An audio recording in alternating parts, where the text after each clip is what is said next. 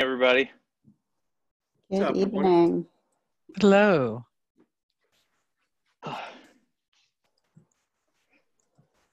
So, sorry, I just ran in the door, so apologies for that, but I'm glad to see everybody.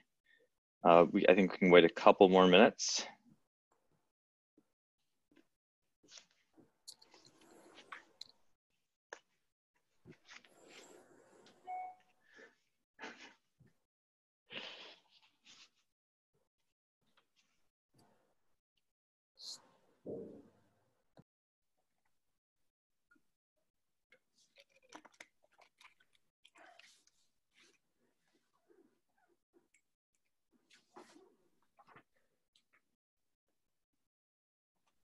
How's everybody doing?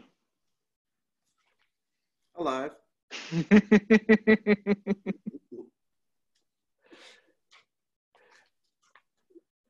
Yeah, I know we've got schools starting up soon-ish.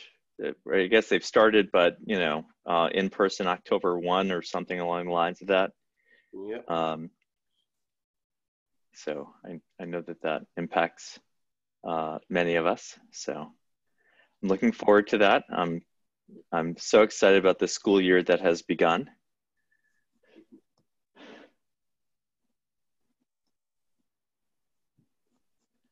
I think we're still waiting for, let's see, Sid and Cedric.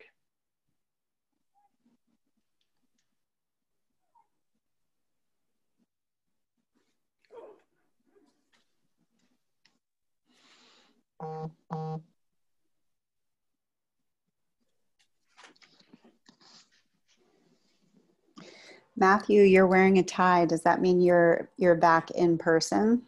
I'm back in person. Yes. It's definitely different to see people all the time and to be wearing a mask all the time. So I see all of my students, but I have to try to remember who they are. I try to say something that I think is funny, and they're not sure if I'm joking or not because I've got a mask on.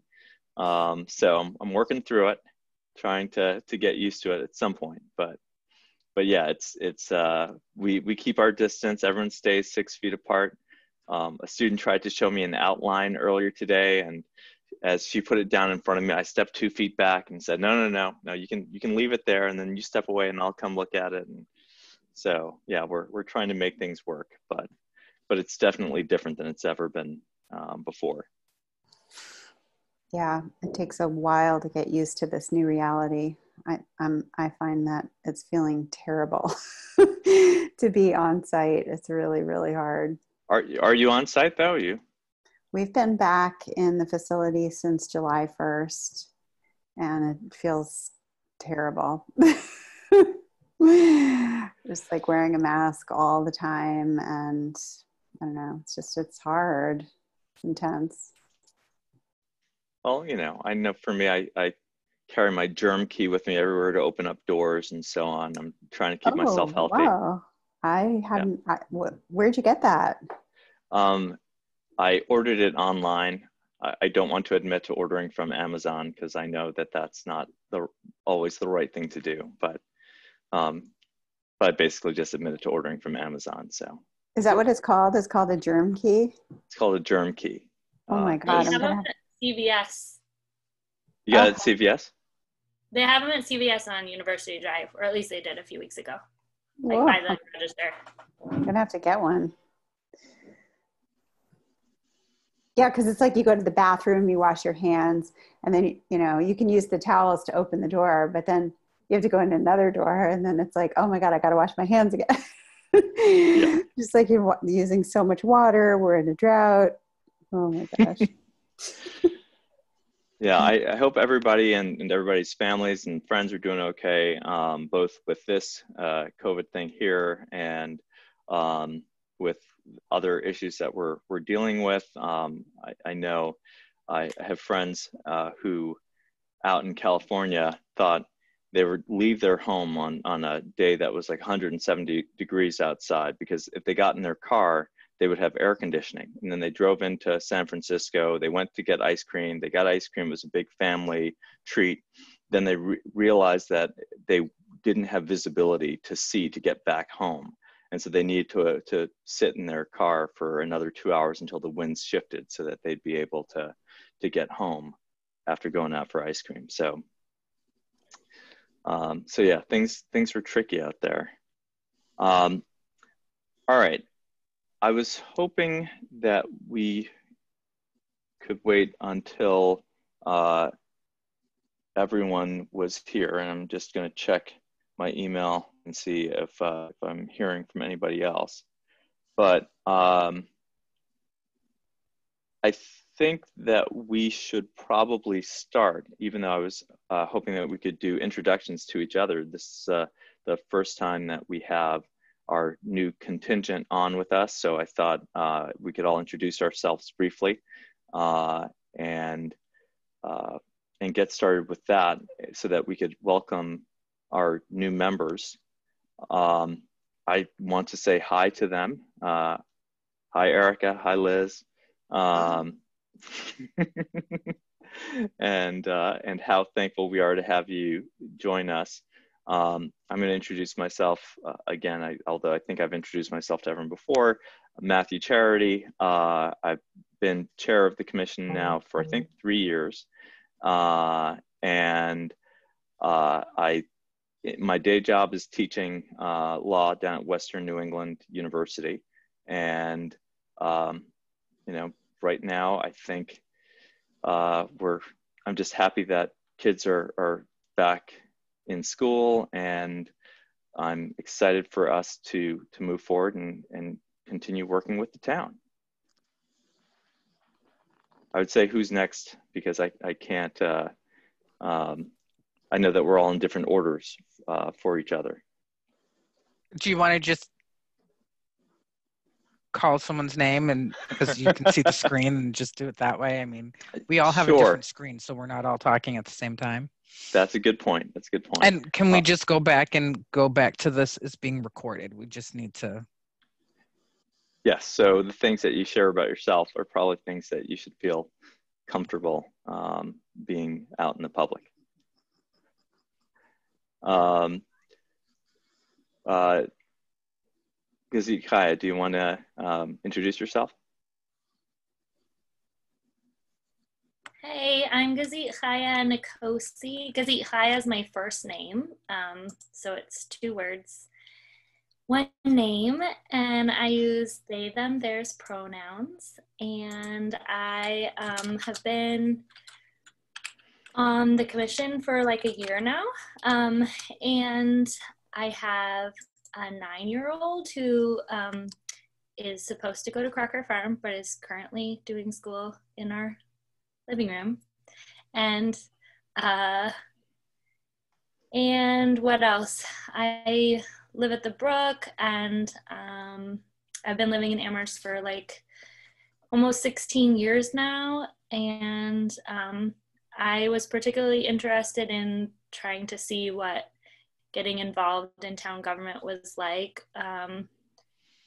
specifically around concerns around like just representation in town government for communities of color and low income families that I feel like are not typically represented. And so it's been an eye-opening experience, I will say that. Yeah. I'm glad to meet you, Liz and Erica. Okay. Ben, do you want to go next?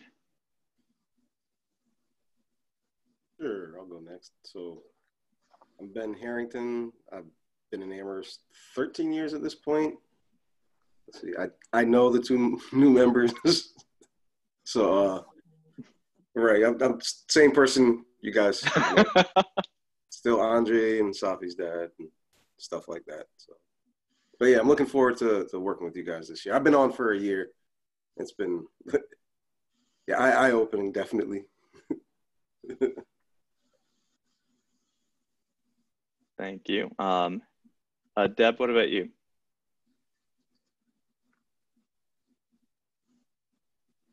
Sorry, that took me a minute. Well, hi everybody. Welcome to Erica and Elizabeth. My name is Deb Neubauer. I've been on the commission for a year. I've been living in this greater Amherst area for decades. I won't even say how long. But then my family and I moved into Amherst, I think it was 2014. And this is my first experience volunteering in the town. So eye-opening, that's a nice non-specific thing to say. So I'll stick with that. That's a good thing. Sometimes, well, I won't, yes, I'm just gonna stick with that. The Human Rights Commission is, it is great to consider issues that impact the feeling of safety and inclusion in our community. So welcome to new members. Great, thank you. Petua. Hi, I'm Petua. The new members already know me. They probably taught me already. I'm a young person. I'm a senior in high school now. So yeah, that's mostly what I do. And yeah, the Human Rights Commission, I've been on it for about a year, and it's also been eye-opening.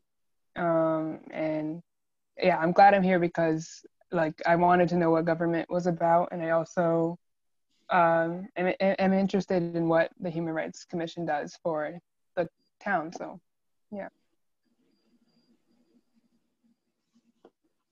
Thank you. Liz Haygood, why don't you introduce yourself to us, please? Okay, can you hear me? I always check. So my name is Elizabeth Haygood. People call me Liz. I go by she, her, hers pronouns. I've been living in Amherst officially since 1980. I came up here to go to UMass from Cambridge, Massachusetts, where I grew up. I have 2 sons, and they both work at the schools. One is a para at the high school, one's a para at the middle school. I have 4 grandchildren. One will be in 7th grade at the middle school, well, when they go. One will be is a 6th grader at Crocker Farm, and I have a 2-year-old grandson and an almost 1-year-old granddaughter. I work at Amherst Regional High School as a PE and health teacher. I'm also the activities director for the after-school clubs and activities at the school. I run the prom and graduation rehearsal, and this is my last year there, so I wanted to venture into something new. I've done a lot of work, as Petua and a lot of others know, with People of Color United, with our young people. They are my focus and my joy. And I'd like to branch out to working with the town that I come to love and respect, even when it hasn't always loved and respected me. I'll leave it at that. Fair enough, and thank you. Erica, can you introduce yourself as well, please? Hi, a few of you know me. My name is Erica. I'm a para at the high school. I've lived in Amherst, Shutesbury area since mid-80s, on and off between here and Ohio. So I went to college here, went to high school here, raised my son, who's now 20. Here, I've volunteered with athletics in the community, from suburban to high school sports. I worked with the youth in a couple different other channels. And having a conversation this summer with Jen, and others, it sounded like a cool opportunity to, now that my kid's grown, to branch off and do something else.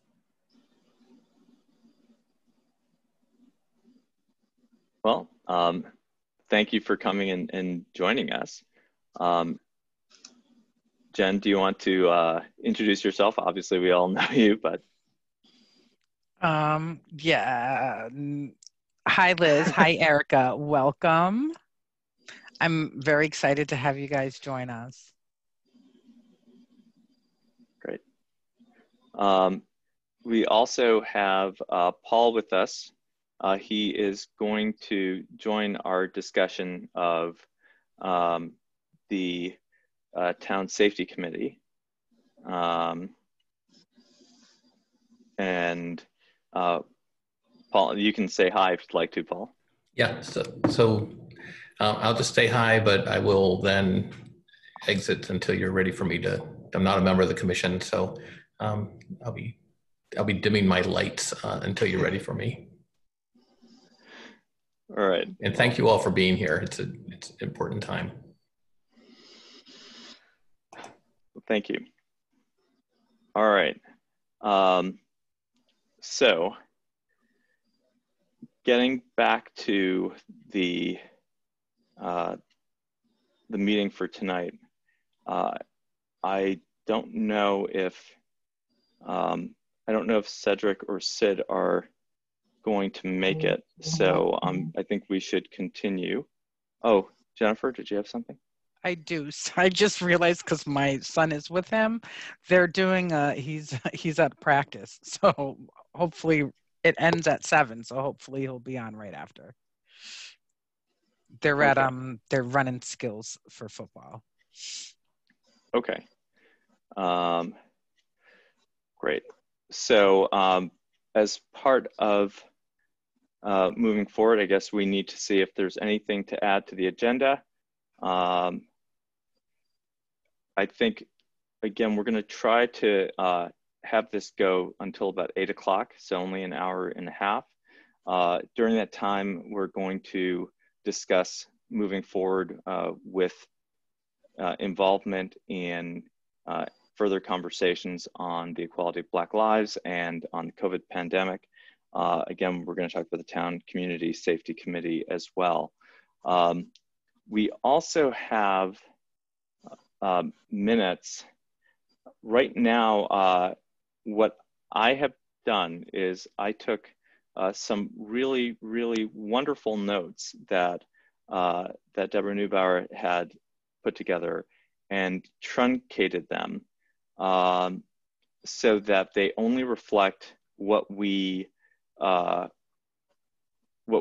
on the agenda, what we if we were reporting on something, then that report, and then any votes that we took, as well as the results of that voting, without a full report of everything, without a kind of moment by moment description. Although it pains me to take something that actually shared so much information to make it smaller. But one of the things that this helps us do is see exactly what it is we can vote on, what it is we actually have authority on, what we are approving and what we cannot, what we are not approving, and that type of thing. So it limits the discussion to the events that we're sponsoring and the actions that we're taking. So I don't know if anyone has had a chance to review the July 16th, 2020 minutes. If so, again, this is not to say that this is a perfect result, but it's something that is a much shorter version of what we would typically need to post to say what we're doing as the Human Rights Commission. Were there any questions about that prior to us talking about whether to take a vote on approving this kind of more truncated version of what had been really great notes of the meeting?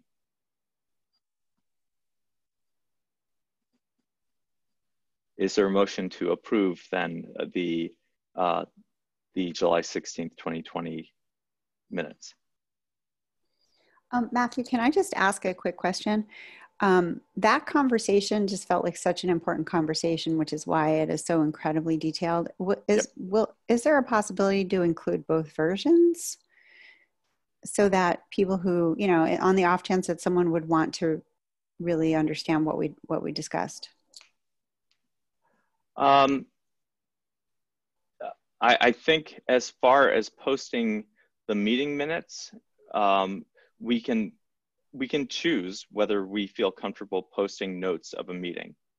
I think that sometimes if we get something a little bit different, or we express something that we don't really intend to express as the commission, or it's not our role to express it, that might come across more in longer notes.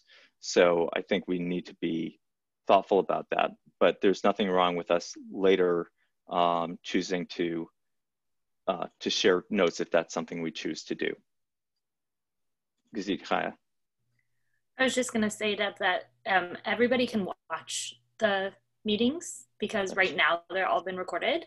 So if somebody wanted to like just be in the meeting, they could go and watch that recording. So I think for these ones that have been recorded, I don't think we have to worry so much, because people can just actually experience the meeting.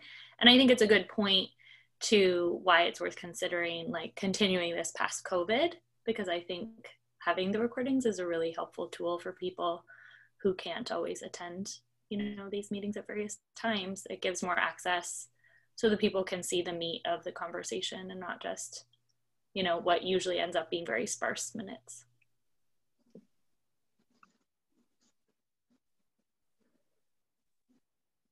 Is there a motion to approve the minutes? Can I make the motion even though I wasn't at the meeting, or do I have to have been at the meeting? I think that we, at this point, we can just make the motion to approve, because there's been such turnover since that time that, you know, in order for it to be approved, it would just be me, Petra, Sid, and Deb, I think, yeah. So it would be if the four of us, but it would require all of us just being there at the same time. So if we want to start posting the minutes, I think it makes sense for you to approve it, to vote if you want to. Okay, I'll make a motion to approve the minutes. All right. Is there a second? I'll second the motion. Thank you. All in favor? Opposed? Abstaining? Okay. All right. So that's 4 approving, 3 abstaining. Great. Thank you. So then moving back to the agenda, I'm not seeing that we have participants for public. I do see that there is one participant. We're in our public comment period, so if anyone in the public would like to bring anything to our attention at this time, that would be great. And if you're on a phone, you can raise your hand by pressing *9. That's good to know. And I just want to tell the new commissioners, when people speak in public comment, we can't respond back to them because it's not on our listed agenda.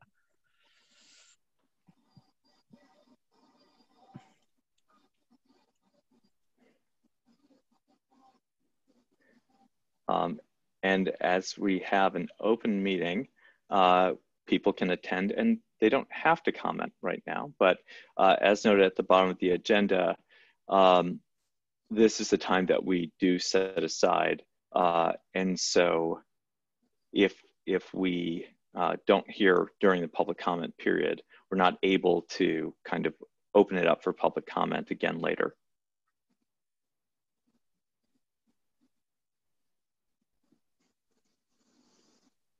Okay, so I'm not seeing hands up. And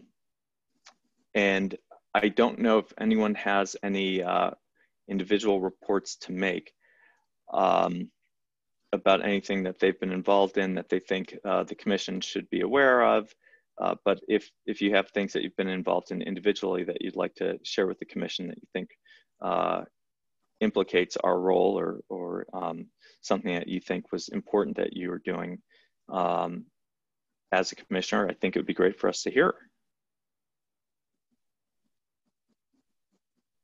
Ben? Yeah, I kind of sort of do. I have like not a shameless plug, like the opposite of shameless plug. But so yeah, I'm involved with the School Equity Task Force, and kind of have an alignment here in terms of work. So I just wanted to kind of extend an open invitation to every one of the commissioners to try to get some folks involved, like folks who are, I don't want to say right-minded, but you know, they're human rights-minded. We'll go there. Thanks very much, Ben. Ben, do you mean that you're looking for new members of that committee? Actively looking for new members, yes.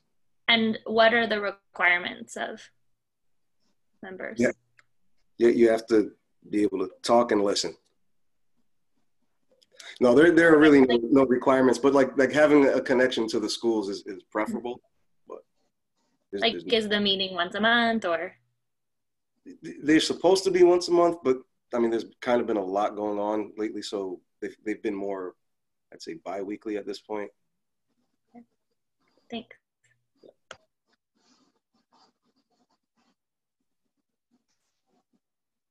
Anyone else? I just wanted to share that a second round of the rental assistance applications are going to be going out I think in like the next week or two.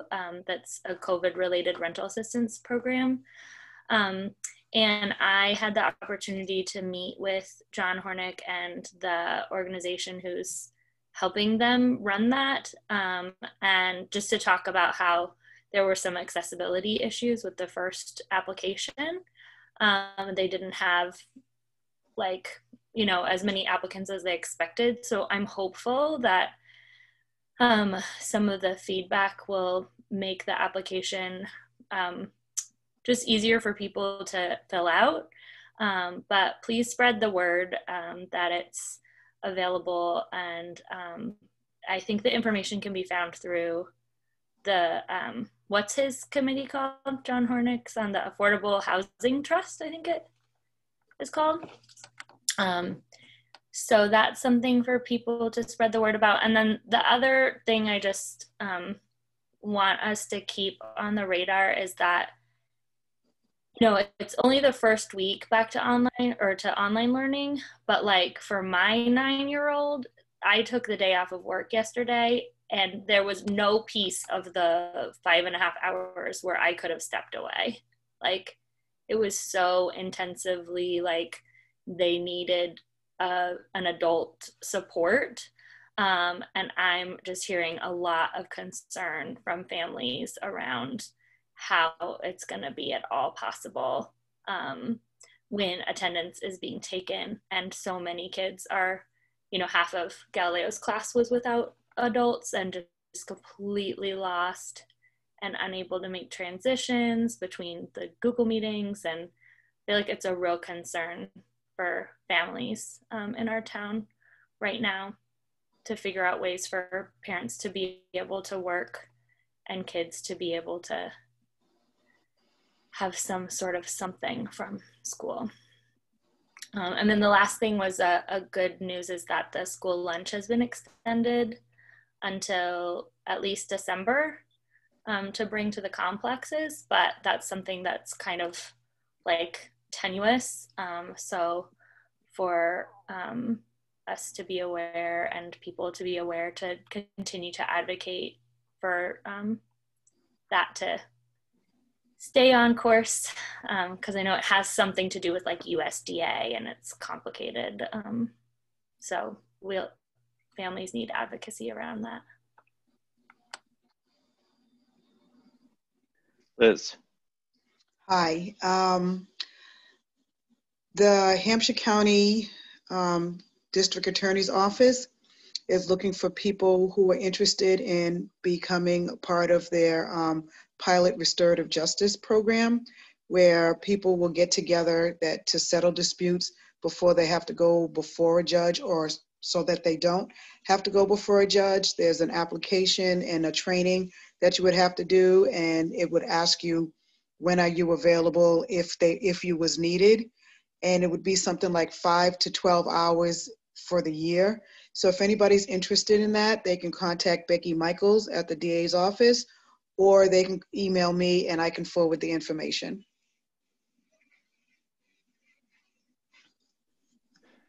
Is that opportunity a paid or is it volunteer work? It's a volunteer position.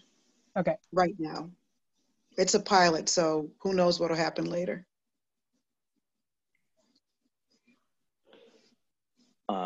And for the training, do you know if there are age restrictions or any other qualifications? The only qualification you have to be an adult, and the other qualification is that you have to live in Hampshire County.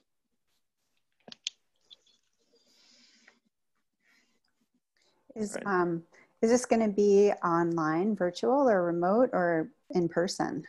The training is virtual, and I'm assuming that things will be online. I mean, yeah, until things settle down as far as the pandemic.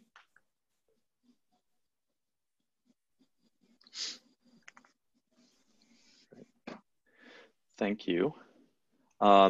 So just a reminder that obviously if there are other things that you're hearing, I don't know if anyone has heard anything concerning about the voting choices that we've made as far as having a number of people going to the high school. I understand that our town clerk has done what she felt could be done within the time frame she had. But please do encourage people to vote early if they have the opportunity to do so, to make sure that we're keeping people as safe as we can during this period. Yes, Kazika.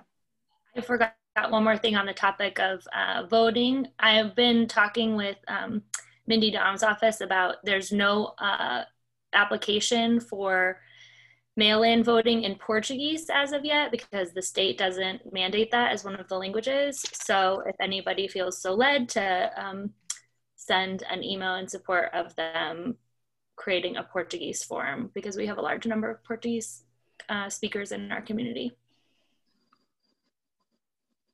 That's great.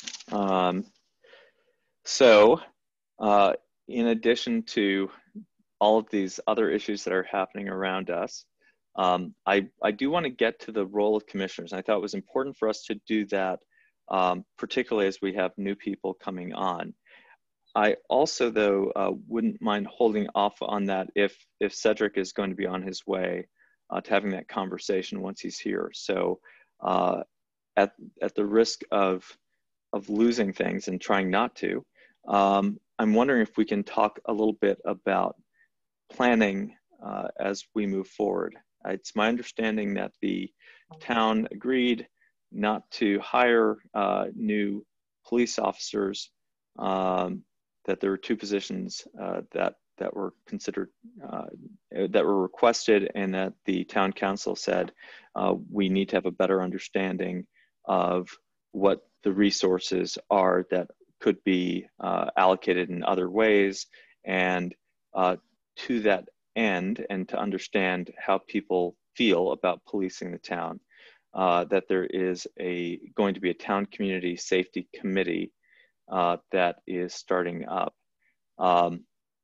If we could talk a little bit about what that means, Paul could probably explain it best to us. So he has volunteered to come and present to us today, which is very kind. Paul, would you speak to us a bit about that? Sure. So I'm not sure if you've seen the memo. I should have sent that out to everybody in advance.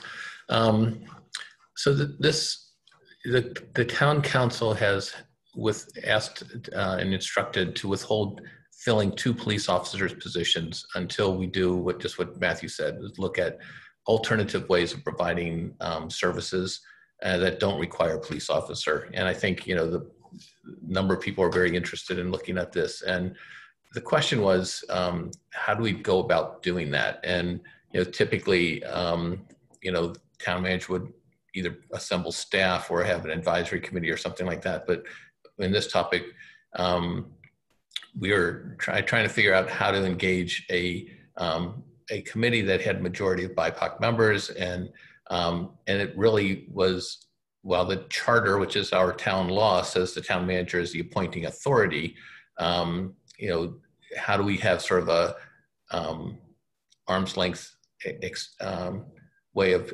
appointing the people who are going to be doing that work? So the way to do that, in my mind, was to establish a second committee that would be the ones who would be looking at it. And so that is what I looked at with the council. And so this will be a committee that will interview people who will be on this committee. The concerns that you know, we talked about this at the town council meeting on Monday. They had some concerns, a number of concerns expressed were basically, should these meetings be public or not public? In the sense that, and I have this set up as being a public meeting so anybody can observe what this committee is doing. This is the second committee that's doing the actual work. The second, one of the questions went out of my head.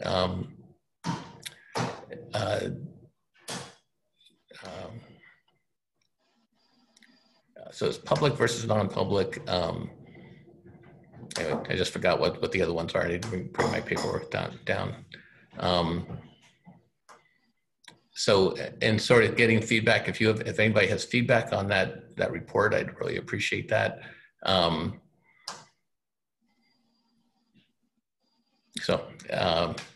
Sorry, just got distracted here. I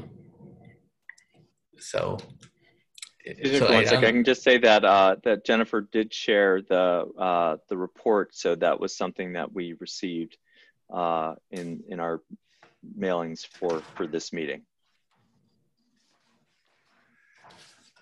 So, what we're trying to do is get this moving as quickly as possible. After Monday's meeting, I'll be doing a call out for people who are interested. I've already reached out to a number of people. Several dozen people who've been, and then other people sending me additional names saying reach out to these folks, and people are starting to weigh in.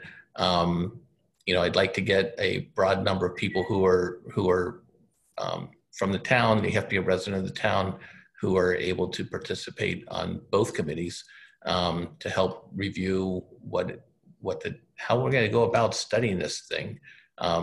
There's a fair amount of work that's already been done on terms of looking at how other cities have approached this. You know, there's the CAHOOTS program in Eugene, Oregon. Denver has a program. Albuquerque has a program. There are consulting firms out there who have done this with other communities.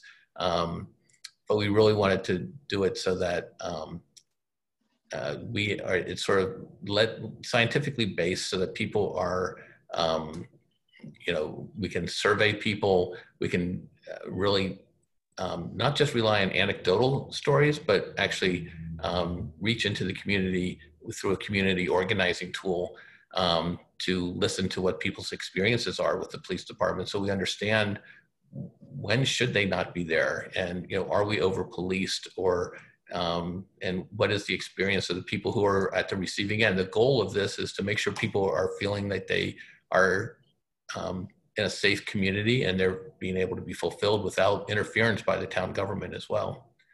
So something along those lines. Erica? I actually have a question because I've listened on to a couple different things. Are we as a town and as a community also reaching out to UMass Police Department and Amherst College? Because I know a lot of our youth of color have had issues with the UMass Police Department. So I'm wondering if there's any way that we could invite them to be a part of this in any way, I guess? Yeah, that's a really good question. I have not addressed that, Erica, but it's something I think this group might want to say. They want to make that part of their mission. I mean, I think the most important thing is for us to focus on our own staff and the things that we control ourselves. But I think that broader conversation with the university especially is important. And I agree. I agree with that, but I just want to put it out there that yeah, the university has. I've heard a lot of stories. Yeah, you know what's I didn't even think about that. That's great that you made, because I had heard stories, but I never connected the two, that we should be addressing them. So thank you. Thank you. Liz? I have. Oh, sorry, Petua. Sorry. Nope. Okay. Okay. I have just one question, I guess, for now. And it kind of also pertains to like the youth or college student perspective in this like process, because like I've done some research on like the school to prison pipeline and the ways that manifests in different ways, and I was wondering if that is also being considered with this committee, or like is there room for like say someone like me to be on a committee like that, like this committee? So yeah. So one of the things that as you were talking, that this other thing popped in my head was, I think Dr. Shabazz had suggested that instead of having one committee that has sort of two missions, we might want to have two committees working side by side, and that's something that's a really intriguing idea. And I think one of those things, you know, the first committee is really about. The town council has instructed me to come back to them with a recommendation by January 31st. And that's sort of a really tight deadline. And I need to meet that in terms of what are we going to do on this sort of narrow thing. But I think the bigger questions that you're raising are something that I had anticipated the same committee staying together and then moving towards working through the rest of the 2021. But then at Monday's meeting, Dr. Shabazz said, why don't you think of two committees who can work in parallel? And I thought that was a pretty intriguing idea, because there's probably going to be a lot of interest in both of these things. So it could be something, but it really, I think our very first focus, and I want to keep it relatively narrow so that we can be successful, is about policing and how we deliver police services. I think there's a unique moment that we can actually make a change in how we fund things and how we respond to certain incidents. And we're learning that already through the this COVID-19 call-in number that Jen handles some of the calls. And there are people who don't want to call the police. They want to call but they want to tell someone about what's going on. And right now, this is mostly people wanting to talk about COVID-19 things, but it does reveal that there's a need for some other avenue for people to express what their concerns are.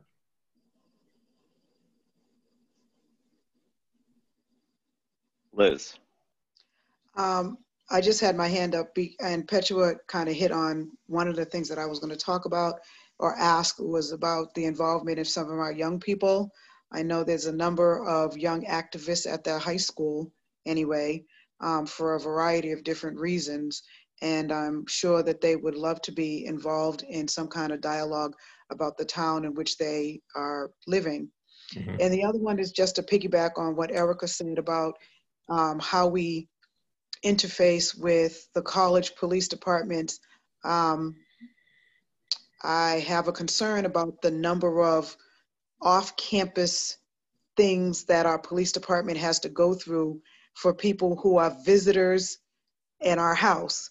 And that report last week about the long weekend and about $9,000 in fines, and the police being very busy, and how does that all work together as far as who we need to hire or train to keep us safe, and then what is their involvement with the community that lives here, and how that works with the community that's just visiting for a little bit. And when you say just visiting, you're thinking, is that a reference to students? Referencing students that, you know, come for a couple years, go to school here, and then away. Yeah, so I think everything can be on the table right now.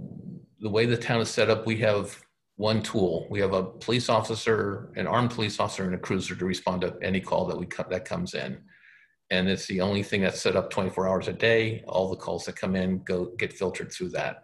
And I think the police officers will say, and we train them well, and but I think that, they would be the first ones to say, we don't need to show up for some of these things, and it's not.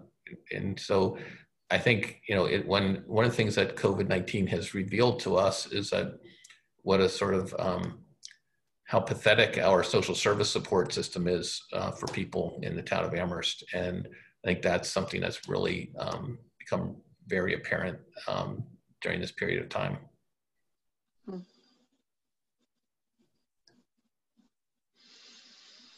So I think we talked some months ago about the fact that if there's an issue of creating more work, more space for other work to be done in Amherst outside the police department, that we would probably need some months to discuss it. And I'm so glad that there's a committee that's being formed that is really going to have that focus and really help us reconsider what we're using, what policing means in our town. I think that's incredibly helpful. Because I started speaking and then saw your hand pop up, please. So I just wanted to mention real quick that I heard back from Cedric, and he's not going to be able to join us tonight, unfortunately. But I wanted to speak to this question about public versus not public. And I've already expressed this to you, Paul, but I think that we have really seen demonstrated through, both through the conversation initially with the chief around how they don't hear from the community. And then we were able to talk about why there are so many barriers to people being able to communicate what's actually going on in their lives with the police or anybody who's in authority in terms of town government. And so for that reason, I feel really strongly that if you're actually seeking to understand what's going on for people, it really needs to be non-public. Because the people who are most threatened by our current system are people who have all sorts of vulnerabilities, including, citizenship, documentation, other family members who are already dealing with the police or the criminal justice system, DCF involvement, where bringing more concerns would make them further vulnerable. And so to actually get the real stories, I really feel strongly that it needs to be not only non-public, but something that's actually community-based and chosen, and not something that's under the governance of the town. And as distant as you can make yourself from the selection process, there's still an aspect to which we're under you, we're under the council, in this setting and in that setting too. And an actual in other examples that I've read about, I'm forgetting the word right now, but when towns have groups that give feedback to the police, they're not under the government. They're usually a independent, what's the word that they're called?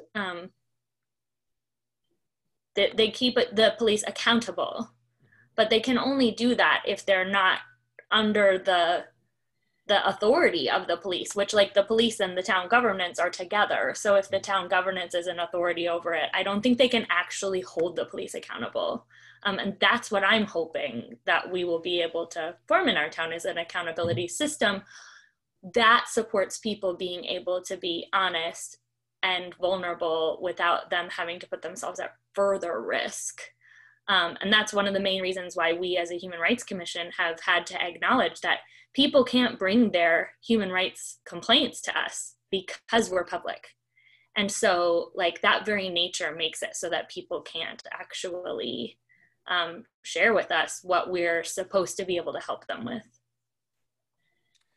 No, I think this sort of tension between being open and accessible and visible, which in government is there's a lot of advocacy to say you got to be more transparent. That's why we like that these are Zoom meetings and can be recorded, versus the ability for people to really express what they're able to do in a private setting, which is also a crucial need. I think figuring out how to make that happen. I am employed by the town of Amherst, and that's our governance structure gives certain responsibilities to certain bodies, the town council, the town manager, whoever it is, the Human Rights Commission. And those, we are government. But, I think, honestly, learning how Healthy Hampshire and the MVP program was able to sort of step outside that through contracts with consultants or something who use a community organizing model or a trusted neighbor friend.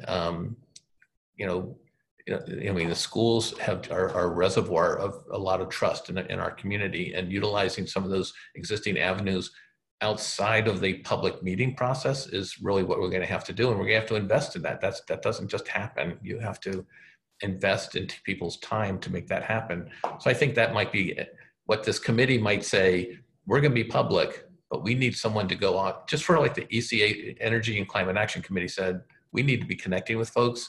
They're not coming to the ECAC. We're getting all that really valuable stuff in a different forum. And I think that's been an eye opener for us, and to see how successful that's been in being able to do a better job at that. And this isn't just a one-time thing, like let's get this thing done and be done with it. It's got to build this sort of community organizing model. I think if we can do that, and their support financially to do that in the town, I think that will be a real benefit for us. And this sort of builds into the lack of social services that the town has. So I think one of our things that we're going to be looking at with our budget is like, how do we start to build? And I think, looking at different, it's a bad time in town government, obviously, with our town finances, but how do we start to prioritize these things and say these are important things to do?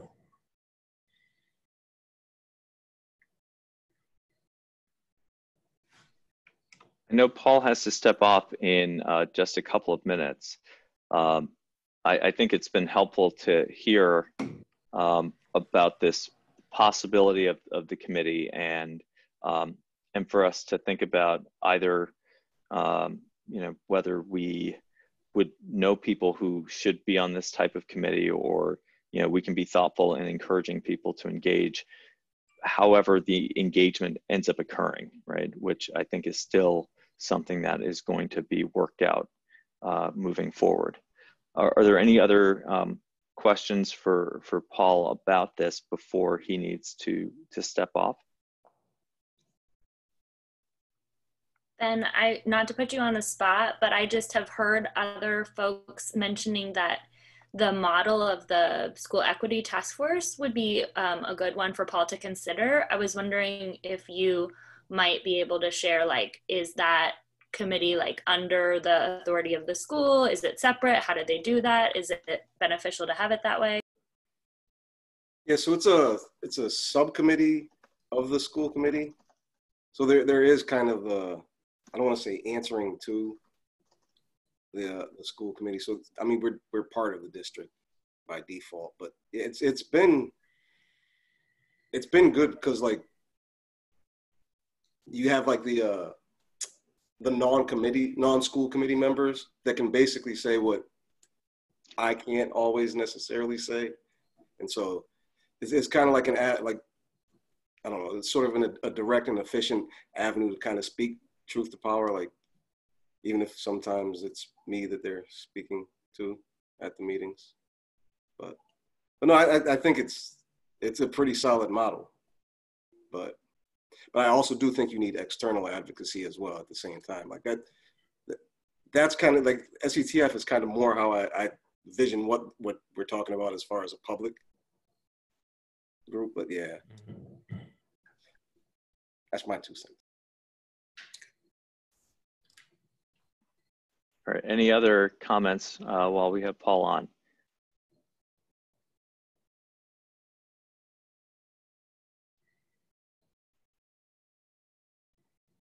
Well, Paul, thank you for joining us. Thank you. And Liz and Erica and Cedric, I'm so glad you're all going to be part of this. You bring a lot of strength to this committee, so thank you for stepping up. See everybody. Bye, Paul.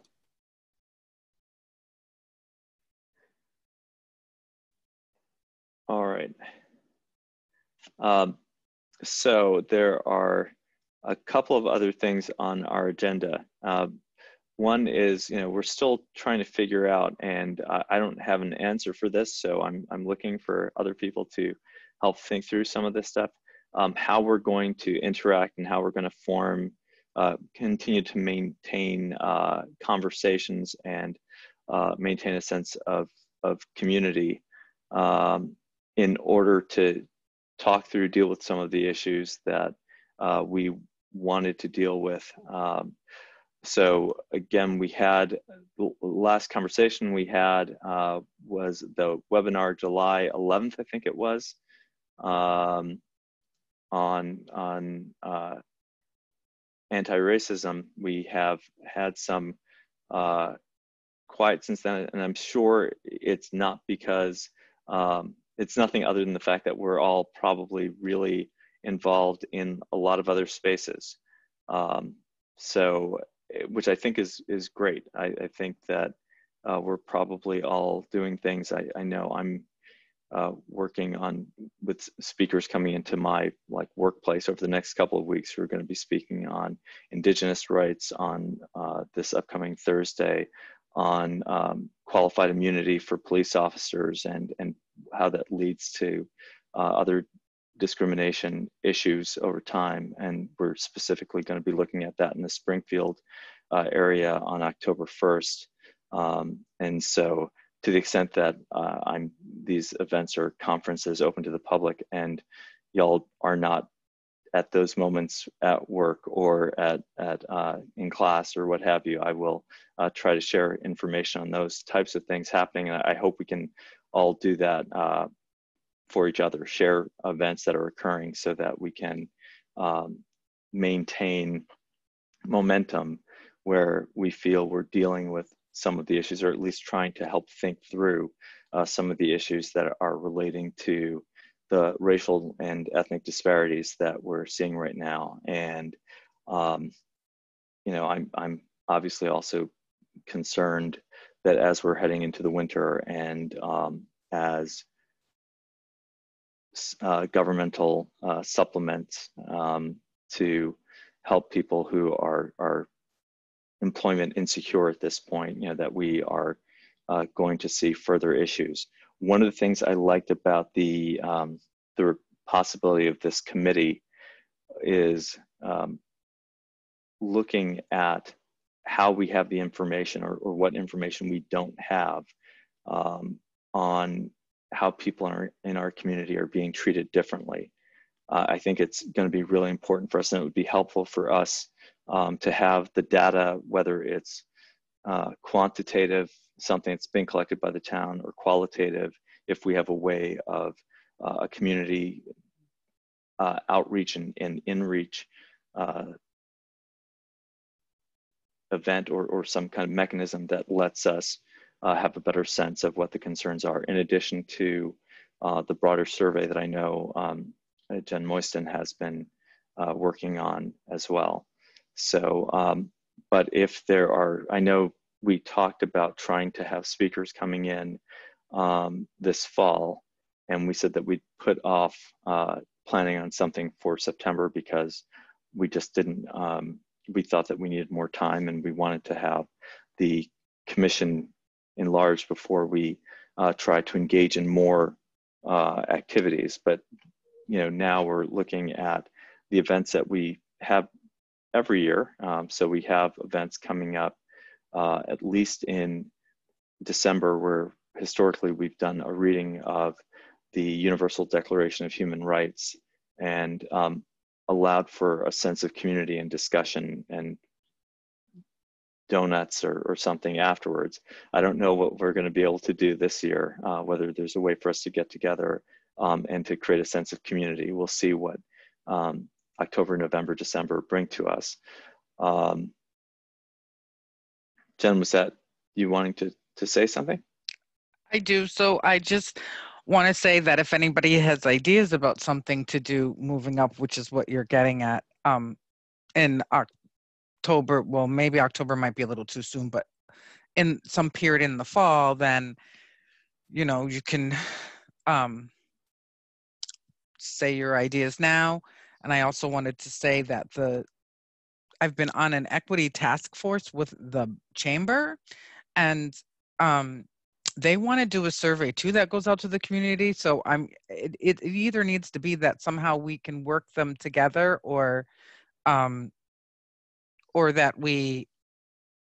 the town on itself just lets the chamber do it, or one or the other, because I don't want to have people to fill out 2 surveys.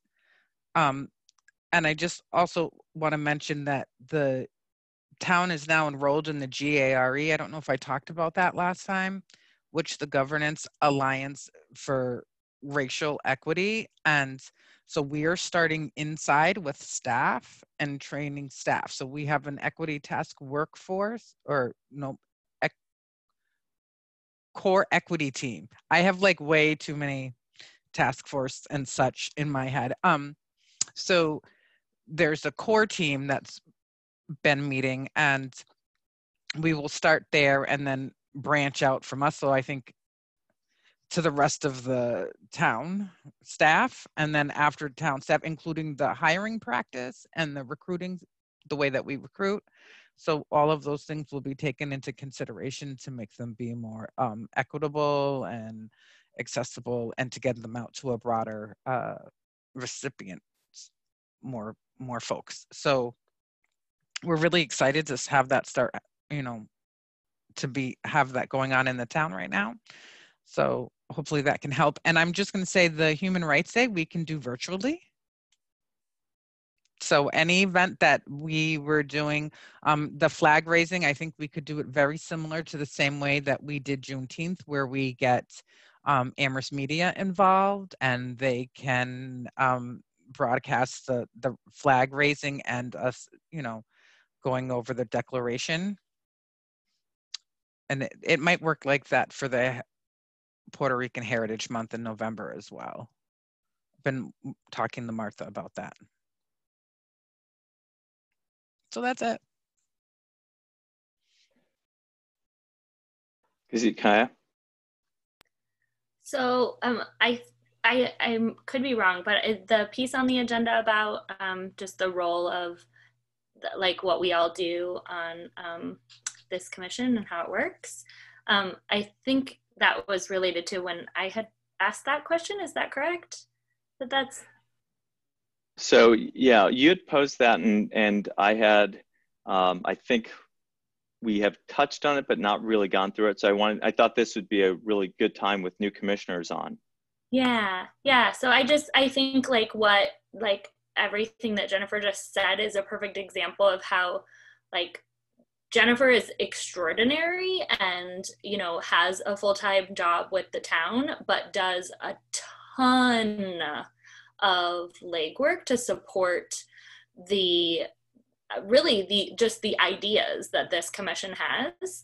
And from my experience for the past year, I feel like watching other committees, like the committee members do substantial legwork. Like they have homework that they do, not homework, but that's like a convenient word for, you know, for working towards whatever the goals are of the committee. And I feel like we have unrealistically relied on Jennifer to do a lot of the legwork, which I really appreciate you and think, you know, you're extraordinary and have done an incredible job on so many things. But I would like to see us as a commission really talk about as a group, like how we can be more hands-on in terms of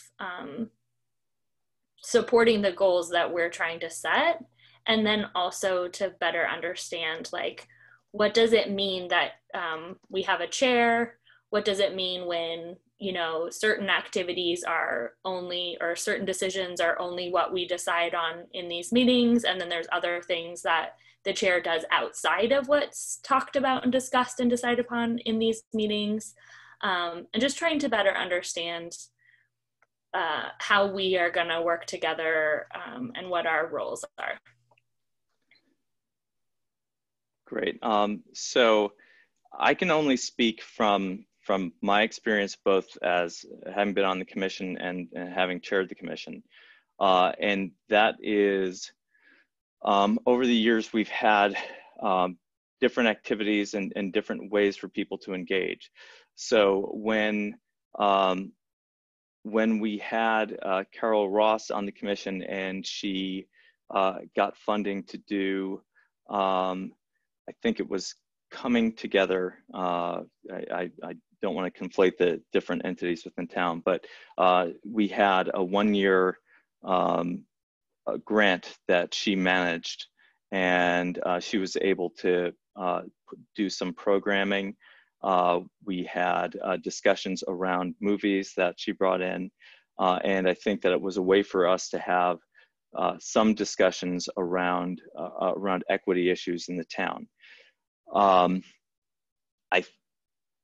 I have been pushing for the last couple of years for, if there are people who are, you know, the better planners who want to serve on the commission, and who love events and want to bring people together.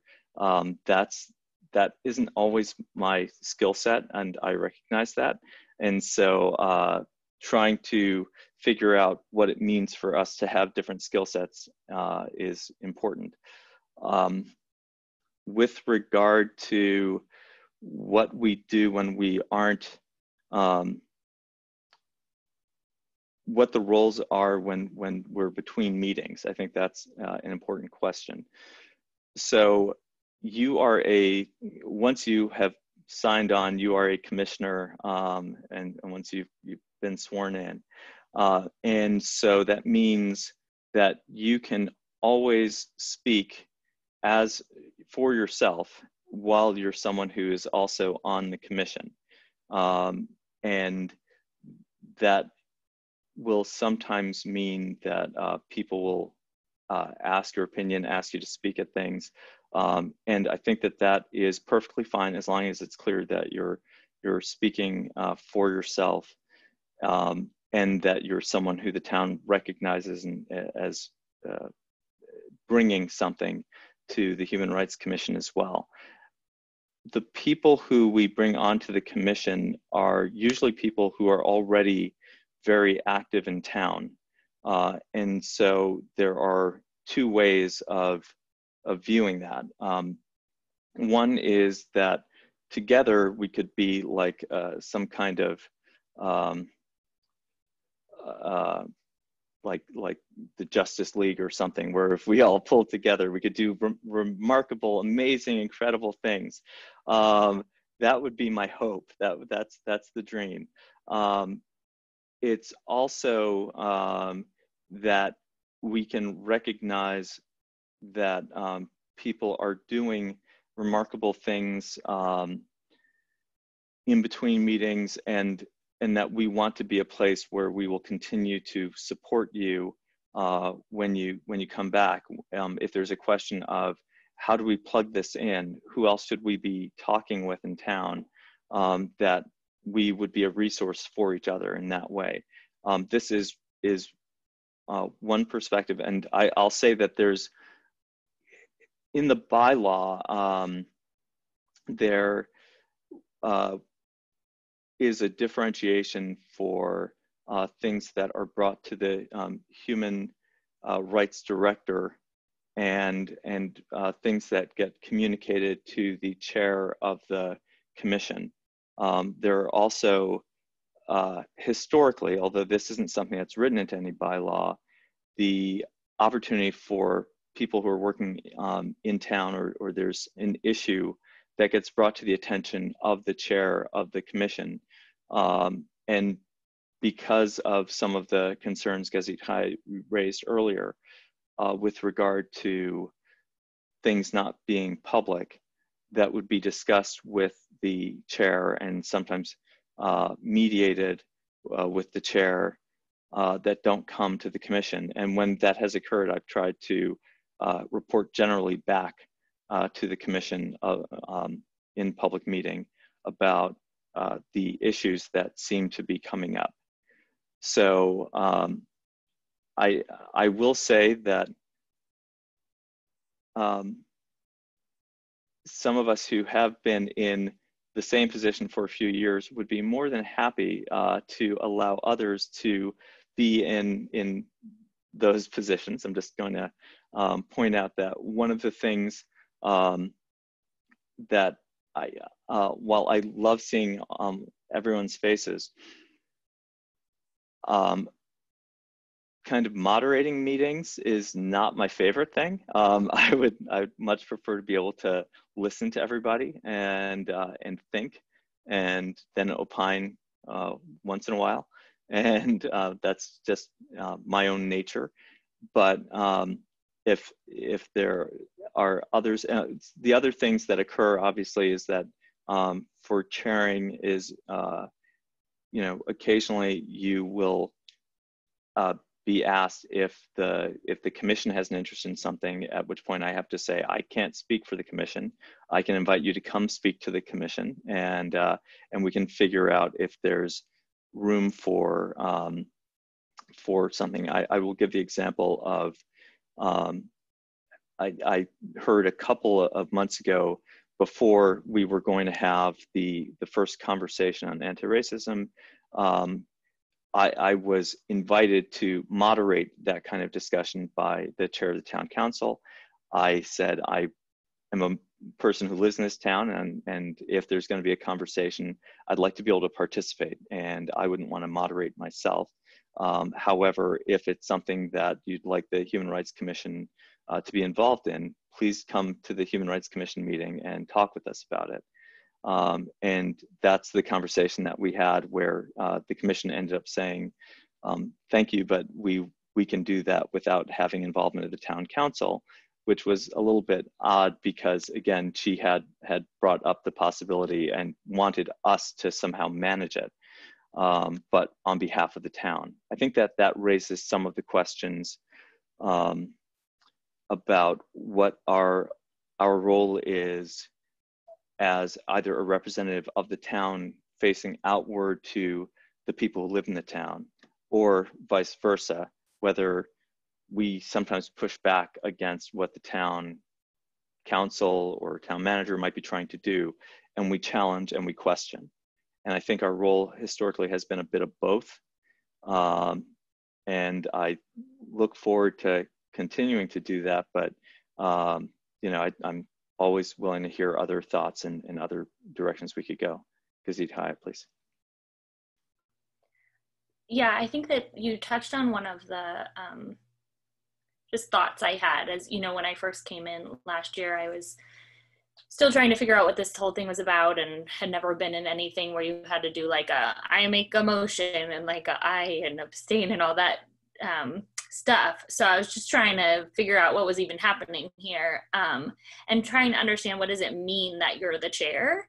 And I think that I had the impression at first that you had some special set of, like, you needed to have some special set of skills or some special like knowledge, or that you were some, required to do something vastly different than the rest of us. But as I've been exposed to more committees in town, other than this one, I've realized that really even the moderating part that you mentioned is not something that chairs always do. There's many examples of different committees, and I feel like, it'd be interesting. You have been chair for 3 years, and I think, you've been very committed to this, which I really respect. And I think it would be interesting to, and when I first came, you said you would like to consider somebody else taking over as chair, and you've said it again, and I think that it would be interesting to allow you to take that different role, and also to allow someone else to feel what being chair could mean for them, and to consider not requiring so much of the chair and so much of Jennifer, but letting things be distributed amongst us more. And that really, from the exposure I've had to other committees, it seems like any of us could be an effective chair. And that really what it comes down to is, you know, being when we get that feedback that needs to be then brought to the group, that we do that responsibly, and that we, you know, make sure that we're doing the whole, is there a motion thing? But even I think I have starting to figure that piece out. So yeah, I guess I'd just like to bring it to the group to consider if there's someone else that feels like they might be willing to try out that role, and to consider that, you know, we could even use a model like some other committees use, of having a vice chair, or like I forget what it's called, like an assistant chair, so that the one person doesn't feel like they're holding all of it. So yeah, I wanted to bring that to the group. Okay, before we discuss that a little further, I should tell you that the other components, the other responsibilities is that you're responsible for pulling together the agenda. So if there is anyone who is passionate about this and really would love to do it, I'd be happy for you to do that. And again, it's those calls as well from people between meetings. That's been less in the last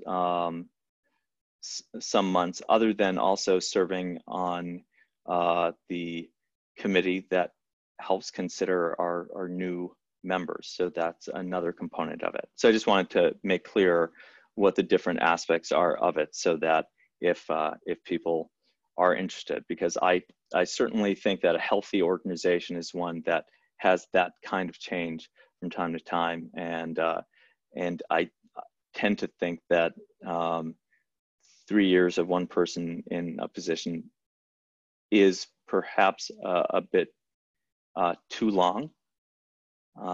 That's just my view, but so I think what I'm hearing is a call for those who might be interested, because we're starting a new year, we have new people, and it's an opportunity for us to make a decision as a group. I'm happy to, if you'd like, wait till our next meeting, and hopefully if we can have everyone there, and that way we know if there are those who are not currently here who might be interested. We can involve them and have them be part of that conversation. Are there any other questions about what the roles have been, Deborah? I like the idea of waiting until Sid and Cedric are here. I appreciate, Gazit Haya, the way you brought that up, that, you know, it does feel like Matthew and Jennifer just sort of do everything, and I just sit in on a meeting and listen. And, you know, and I like the idea of making it more participatory, with each of us holding more responsibility, you know, for the meeting. I think the question, I wasn't entirely clear whether it is written into the bylaw that the chair has to facilitate the meeting and also has to be the one to prepare the agenda, or could those be two responsibilities that other people just take on, so there's less weight on the chair's shoulders? I believe the agenda is written into the bylaws. As far as chairing the committee, the commission meetings, I don't think that is written in there, but I think it's just been the practice since as far as I know, since the commission has been in existence, is that whoever's chairing the commission, that your kind of main role as chairing the commission is chairing the meeting of the commission. But as Hezekiah points out, outside of that, you don't need to have a special skill set. You know, I think everyone who is invited to serve on the commission and who agrees to do so has shown, one, that they have the ability to work well with other people, and two, that they have the bravery to manage a meeting, certainly. And so I think it's something that we would imagine that anyone of you who are here would be able to handle and handle well.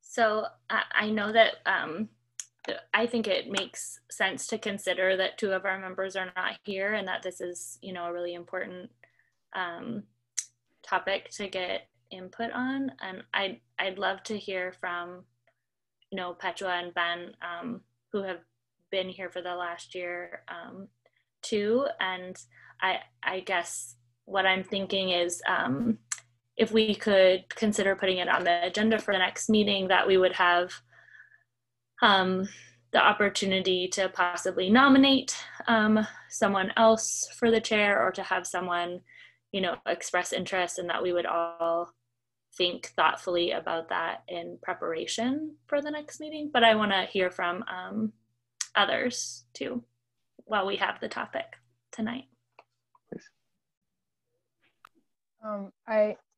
I think we should wait until we have the other committee members, just so we have everyone here. But I do think it should be on the agenda next year to like nominate or show interest in like becoming a committee member, and then maybe, I mean, not a chair of the committee. That would be interesting. And yeah, and just maybe if, I think like say like if we could have opportunities for people, for Matthew to like mentor that person, whoever, if we do change that person, like, so just so they know what to do exactly. Because yeah, and yeah, I think that's all I want to say. Yeah. Oh, sorry. We can hear you. Yeah, I was gonna say, yeah, I agree. We should definitely have it on the agenda for the next meeting, and I'm with Petua on the carryover crossover concept as well. But I think that's worthy of discussion as well. So. Yeah, sometimes people who want to just have a break and do it their own way, you know, prefer a little bit less of the kind of mentorship. But if that is helpful, I'm happy to. If that's the direction that we go, I'm happy to discuss that. Jennifer. So I just want to say too, though, this is a really good time to kind of explore the different duties that everyone is responsible for or should be responsible for. And so that within being chair, the role can change, and you're still chair, but we can change the things that are put on the chair, particularly if you have a vice chair too, because then there's shared weight there. So I have no comment on waiting or whatever, any of that, but I would just like to say that this is a great opportunity to kind of redefine, if needed, regardless of who is chair, right? So it's just it gives you guys the opportunity to redefine and then add that vice chair piece if you would like. Yeah, and I just want to respond quickly that every year that I've been on, we've tried to do something a little bit different. And so to the extent that we're looking for just continuity, the continuity that we have thus far is the continuity of change. So that's, if there's someone who has different ideas, so we have done in the past a liaison role for each of the commissioners, so that there was work between each meeting of actually finding out what was happening in town on certain issues. So that is how Sid got involved in housing issues, for example. because he went over as a liaison and then was drafted in to being on that committee as well. So that's a be careful what you volunteer for situation. And we had other people who tried to volunteer in different areas and sometimes found that a bit overwhelming. So someone who volunteered to go to meetings of 2 other human rights commissions so that we would be able to kind of work with other towns and have something that was broader than just a perspective of Amherst. It was a really great idea. It was not tenable. So that's the type of thing that we have tried to do as far as creating work between meetings of making sure that I think we recognize that we were part of different organizations that were active in town, and we came back and reported on some of the good work that those organizations were doing as well. So those are things that we have done between meetings. This past year obviously was very truncated, and we are still trying to revamp the thinking that we had last November that we were hoping to get underway over the course of this calendar year, and we stopped after your birthday, Kazikai. And so that was the end of February for those of you who were not here at the time. And so we've only gotten things back up again a bit since our meeting June 6th, I think was the first time we met since February because of the pandemic. So as we are trying to pull together what our work will look like for this upcoming year, I would recommend that we don't try to make a plan for a calendar year just because of the turnover, and instead do it through June and July, possibly through August, so that the next group of people who come in, if there's 3 new people, for example, or 2 new people, that they can be part of the plan for the following year as well. But that was the discussion of our roles and the roles that you should feel comfortable stepping into. I really do believe that other than those who might be going off, if that's how schools work in a year, other than those people, that we would be lucky to have any of you continue to kind of broaden what we do as a commission. So I look forward to continuing to discuss that. Questions because I guess we don't have any recommendations right now for planning a specific conversation for November. And I know for me, things are piling up and backing up with other events. But if we do have something that, or if there's someone who would feel really comfortable reaching out and liaising with the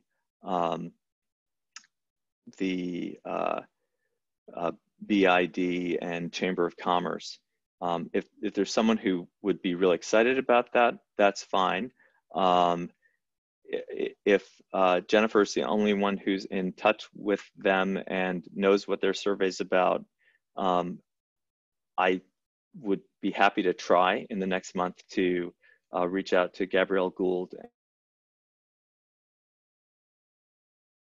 With, is it Gabrielle, Jennifer, or is it someone else? You're still on mute. You froze a second, but I think it picked up. So it's Gabrielle. No, it's Claudia. Claudia Pasmani. Okay.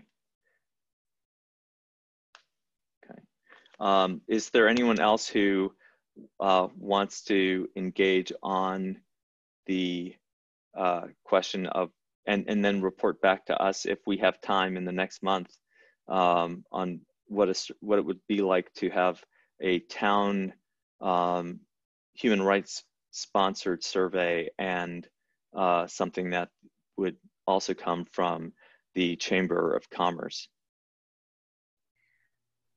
Are you talking about trying to combine efforts with the Chamber survey and the survey that has been working on?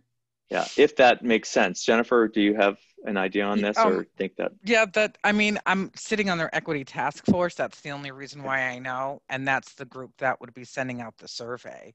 And while I do welcome, but I'm just saying, You're there, you've got it. I'm already there. But what I will say is if we do decide to move forward with the survey, where we will need the help from the commissioners is making sure that it goes out to the community members. And so what seems to happen often is that people forget that the members that are already tapped into town government will know that the survey is there because they will just go on the website. We need to go out deeper into the community and get the voices of those who we don't usually hear from. So I've also been following the mobile market lately in an effort to do outreach.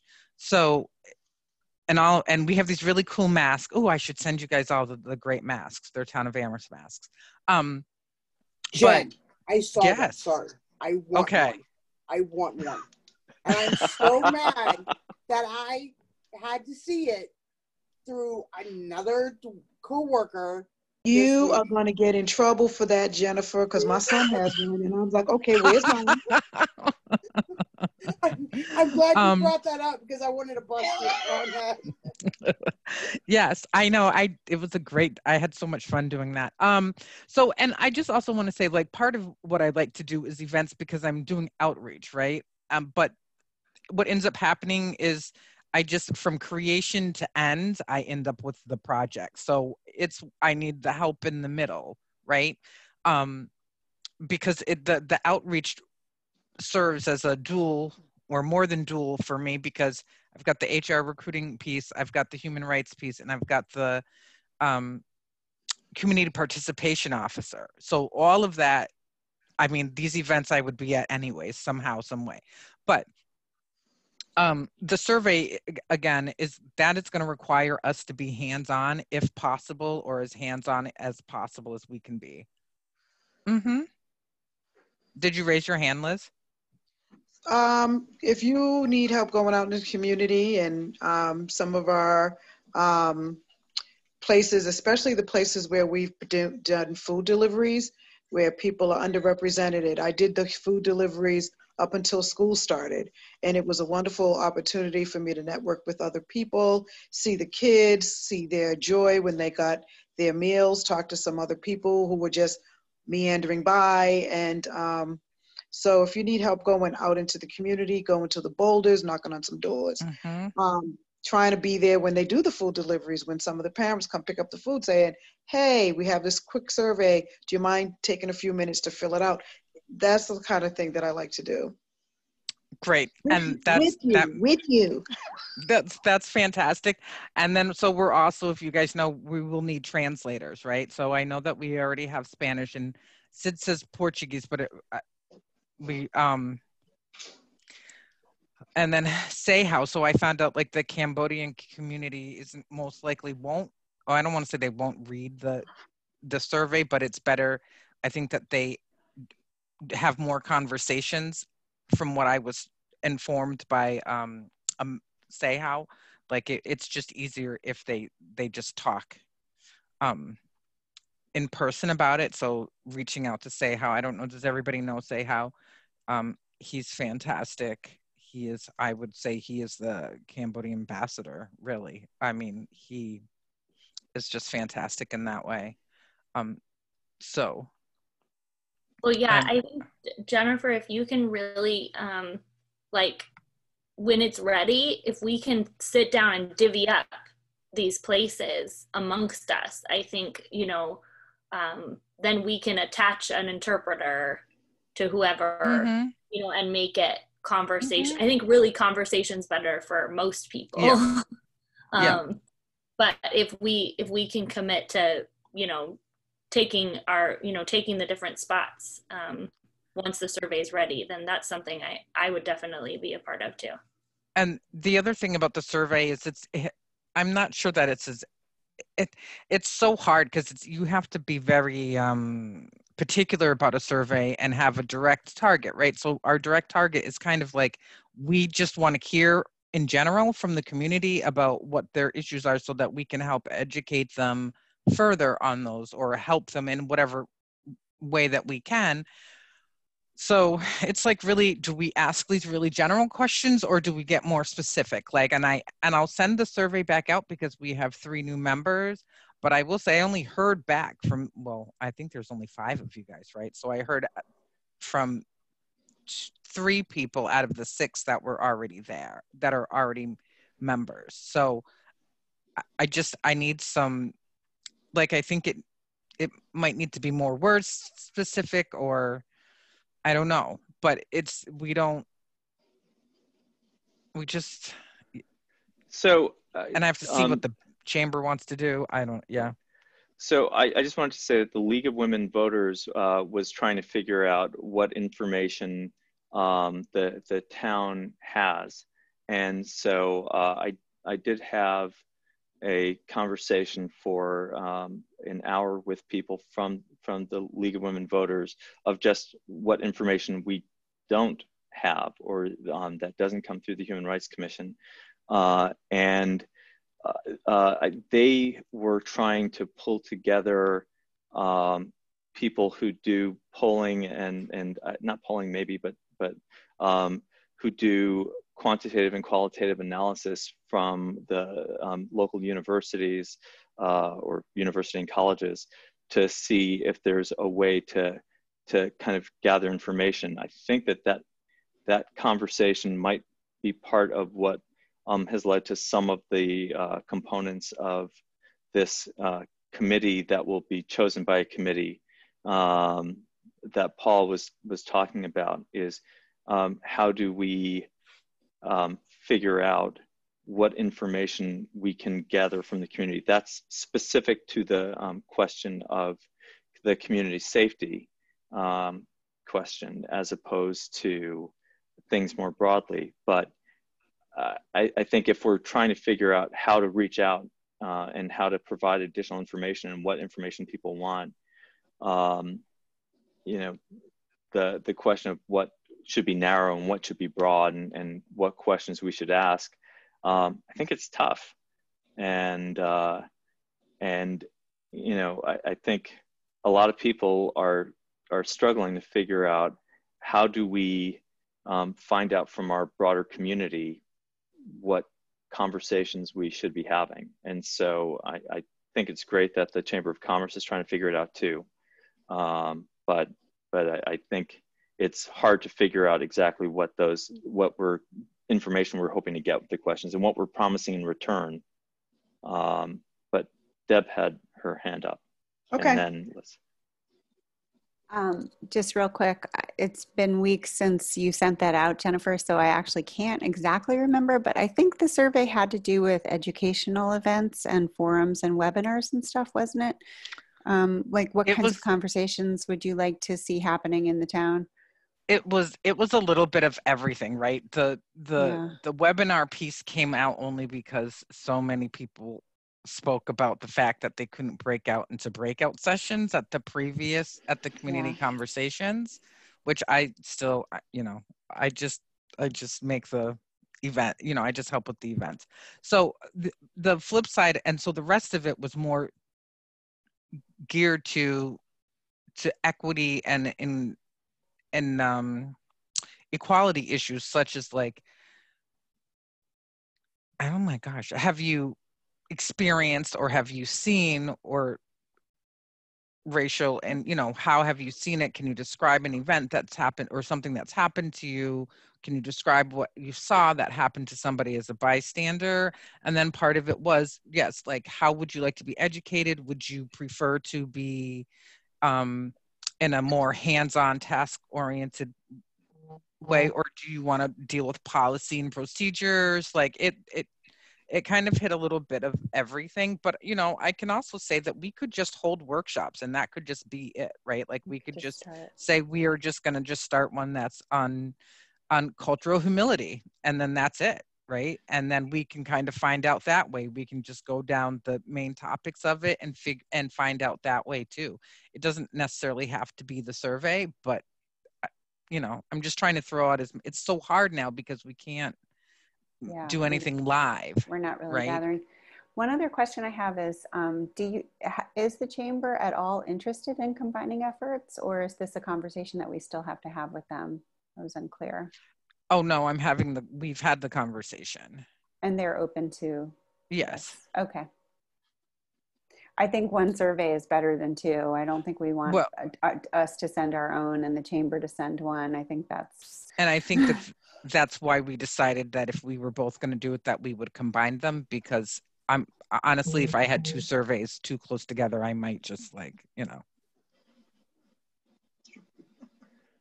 So the only thing I'd say on that is if we had a very different reason for doing the survey, like if the chamber wants to know how people will come back out in town and what will get them engaged, and like that would be a very different thing than what we would be concerned about. So, but if they're just giving a different survey, then that's fine. Liz. So I just wanted to hit on something that both Deborah and Jennifer said, and we just need to be careful about the surveys because of COVID and the opening of school and the hybrid model versus this model. Some of our families have been surveyed to death in the last couple of weeks, a month or so. So just, I'm not sure what the timeline is for the survey. I just want us all to be aware of that. And when we're talking about community events, I can't wait till we have another block party. Okay, I'm done. So the chamber's survey is to serve similar, the same need, we're looking for the same information, right? Basically, because at the end of the day, the residents support the businesses and the businesses support the residents. So if you go into a business and you feel like you've been treated unfairly, right, then that's the kind of thing that you would answer in their survey and our survey, right? Because we're asking you what kind of experiences have you had or have you witnessed or seen? So they're very similar. They're not really like what's going to make you come back. It's more geared to racial and equity and like things like, would it be helpful if there was a grocery store in town, or do you have transportation? So it's all of those types of things that it's about, which I think is good. And again, we don't necessarily, nor does the chamber have to do the survey. We can just host events and we'll get that information, and it might move a little faster. I don't know. I'm not sure. Erica? I kind of want to follow up on what Jen and Liz were saying. I'm kind of concerned about the survey stuff. For the same reasons that were listed, but I think the communities that we really want to reach, how many of them are actually going to do the surveys? And for various reasons, whether it's technology purposes, language purposes, etc. I think the communities that we really want to reach do better. I feel like do better, and we will do better as a commission if we actually have a conversation, whether it be held by Zoom or we get out there on a Saturday morning and we just have flyers out there and let the community know, like, hey, we're having this, we're here to have a conversation. And I think we'll have a better outcome if we go out and reach out to them to where they feel safe.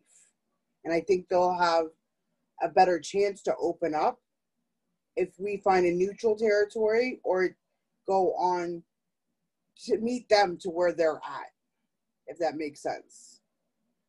So that's just what my 2 cents are, because I'm kind of over the survey thing, personally. Can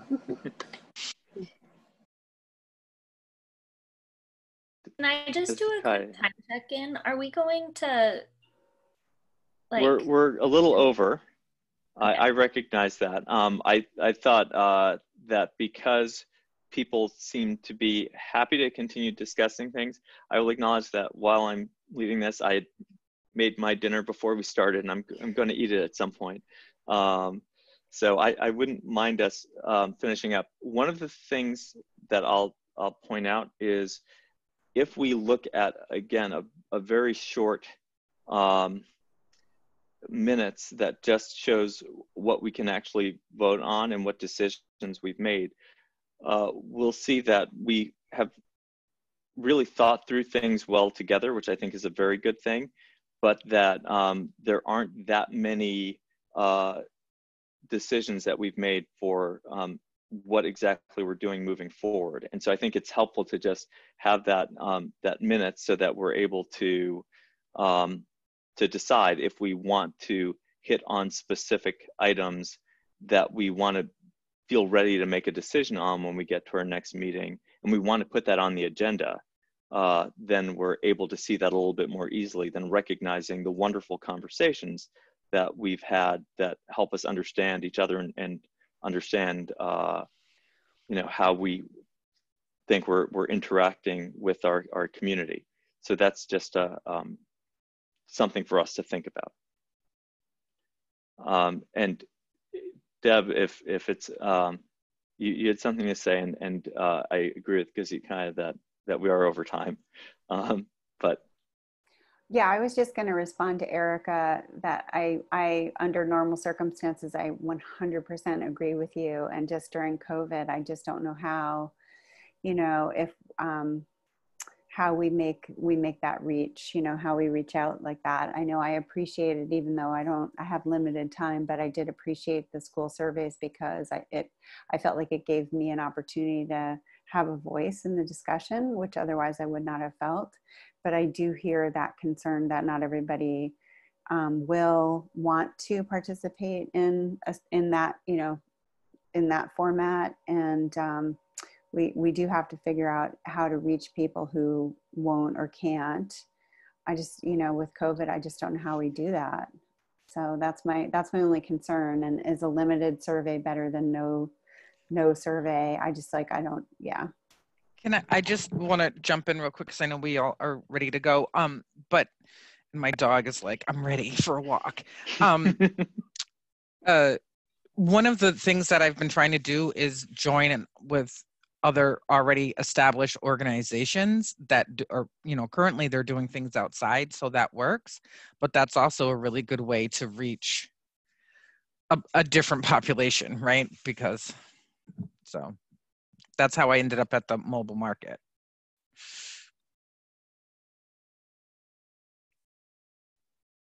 And the lunch drop-offs. I think those are two places and that we can masks, just like jump in and we can be safe and socially distanced and like even have, you know, ask people the questions and have that, and we can like mark it for them so we're not having to like pass pens and papers.